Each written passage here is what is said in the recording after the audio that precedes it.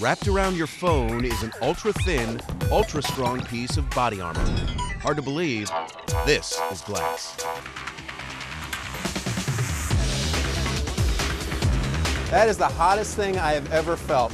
Here, in the test labs at Corning Inc. back in 2006, Steve Jobs asked for the impossible, turned something fragile into something indestructible. So that was his request. I need a transparent material that doesn't scratch, but at the same time, if someone happens to drop it, that it is highly damage resistant. Here we go.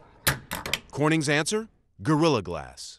And today, it covers the screens of over 1.5 billion devices from 33 brands, including Samsung, Sony, and of course, Apple. Whether it's what you carry in your pocket on your cell phone, or your computer, or your television set, about 50% of the time you look at one of those, or more than 50% of the time, you are looking at our glass because of that invention.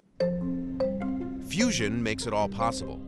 Two streams of molten glass flow down a form and unite to create a single pure sheet. Its interior is untouched and nearly flawless, eliminating stress points, so the glass resists cracking and bends without breaking. I'm pushing as hard as I can. That's right. And I can't break it. Hardcore science from a company that made Thomas Edison's light bulbs in the 1880s and America's first oven-to-table cookware in the 1950s. If something has the style she wants and the usefulness she wants, chances are she'll buy it.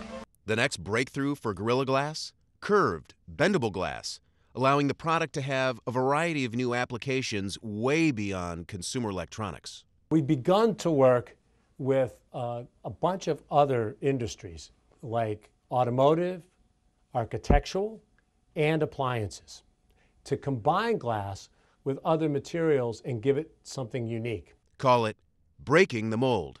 We're doing a brand new Guerilla probably every 18 months. How many patents are you up to now? 135, they told me. 135 patents? Right? Me and Thomas Edison